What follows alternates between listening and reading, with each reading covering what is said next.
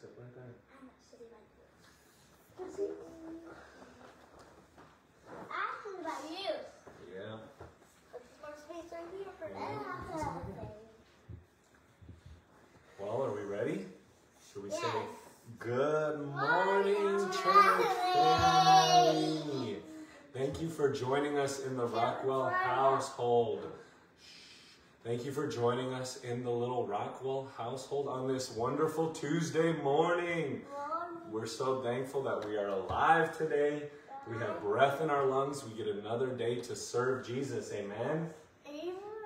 Amen. Well, we've got a nice short Devo for us this morning. But first, we got to do some announcements. Who loves a little announcements? And the first one is prayer encounter starts today. Everyone say prayer encounter. Prayer encounter. So that starts today, Tuesday at 7 p.m. tonight in the worship center. We're going to be praying, lifting up needs of the church, interceding and believing for God. How many know that there is power in prayer? Amen. We learned that on Sunday. One, when the church prays, what happens? Miracles happen.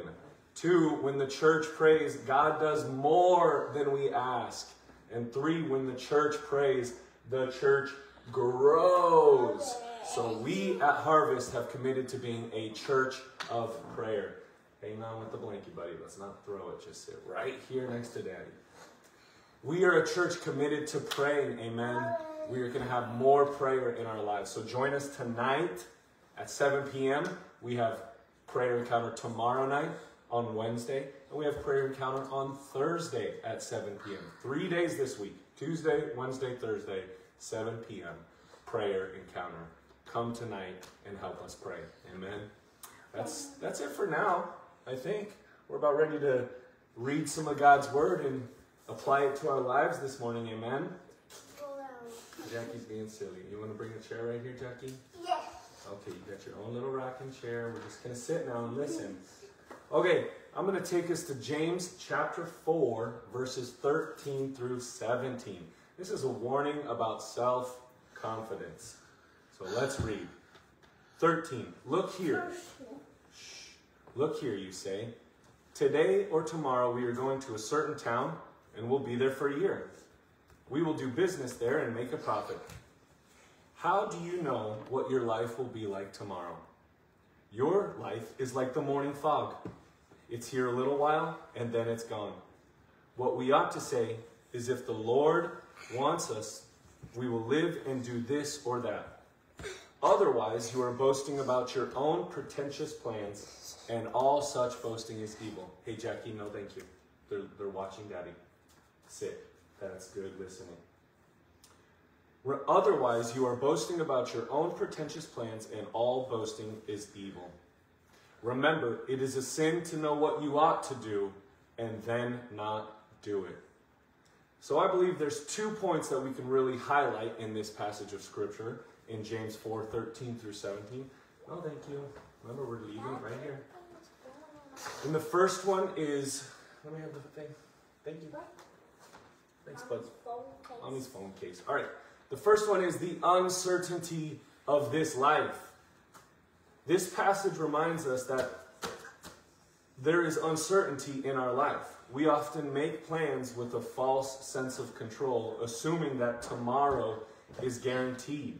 James urges us to acknowledge the fragility of our existence. And by recognizing this fragility and uncertainty, we are reminded to live with humility, prioritizing what truly matters. And what truly matters, guys, is a relationship with Jesus, a heart sold out to serving God every single day. That's what matters. In this uncertainty of life, we can put our hope that we are living each day for Jesus. Amen? And the second one is submitting to God's will. This passage, hang on, bud. Hang on. This part emphasizes the importance of aligning our plans with God's will. Thank you. Please sit. Remember we said we're going to sit? Thank you. We're going to align our plans with God's will. Instead of being self-reliant, we are encouraged to consult God in all of our decisions. Prayer encounter. That's why we communicate with God. Sometimes we know what the right action is and yet fail to do it. This passage challenges us to act on what we know about God's instructions. So we should ask ourselves, are there areas in our life that we know we shouldn't be doing things, and yet we keep doing them? Amen. Are there areas in our life that we know we shouldn't be doing things, and yet we still do them? We should be careful with this and try to put off anything in our life that would hinder us from running this race for Jesus. Hey, Jackie, please come sit. Thank you. Thank you for listening. Working to listen. Thank you.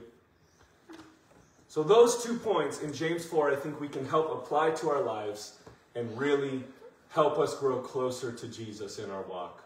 We know that this life and tomorrow is uncertain. We don't know if tomorrow is guaranteed, so we're going to live each day as if this is our last day on earth, living for Jesus, giving our all. And 2, we submit to God's will. Hey, can you move, Henry? It's his turn to sit right here. Thanks, bud. Right here. Awesome. We're going to submit to God's will. How many say, I'm going to submit to God's will today, no matter what happens. Even if it is a storm that is brought my way, I will lean into God's will and plan. As soon as I'm done praying, I'll open this. Sit down.